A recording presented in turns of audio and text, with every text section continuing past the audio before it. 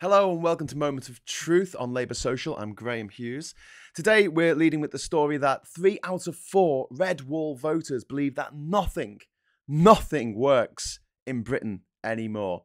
In fact, 91% of red wall voters think things are worse than before, and 80% believe the social contract has collapsed.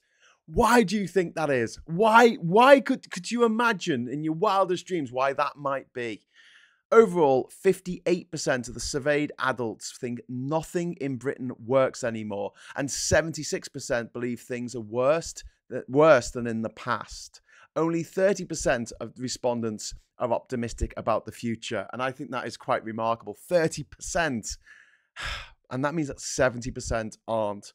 You know, when we talk about the damage that the Tories have done to this country, we often talk about the sociological damage. We also talk about the environmental damage and the economic damage as well. But let's just talk for a moment about the psychological damage that these Tories have done to our country. Only 30% of people surveyed were optimistic about the future, 70% pessimistic. 70% either saying, well, I'm not sure, or I don't think things are getting better.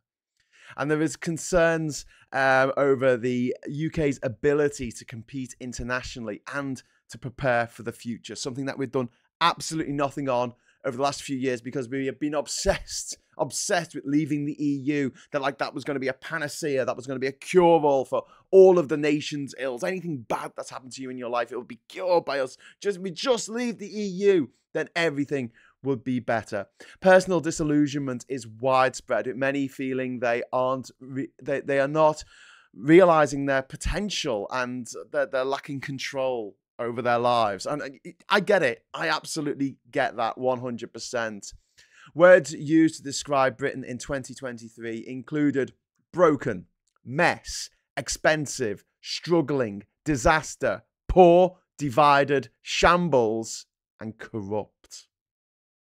Now, this data came out of a new progressive think tank called the New Britain Project, which aims to develop policies to address the cost of living, productivity gap, struggling public services, etc. And it also aims to help Labour win back public trust and turn things around. I mean, this is going to be a huge job. And when we talk about what Labour should be doing from day one, once they get into power, hopefully in the next general election, after the next general election, there's so much that needs to be done.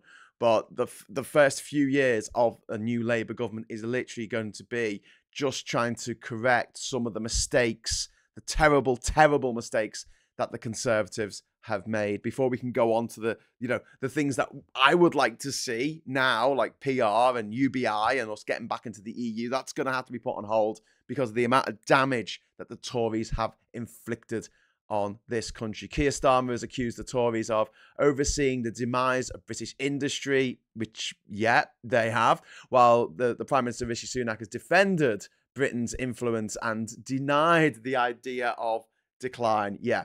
So let's get this straight. 91% of red wall voters think things are worse than before.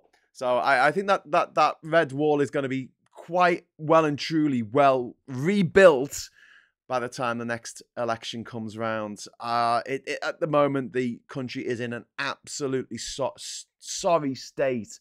And all we can do is point it out. Just say, look, this is what's happening. And for God's sake, if you have any friends or family, relatives, whatever, who are thinking of voting Tory in the next election, please, for the love of God, have a word with them.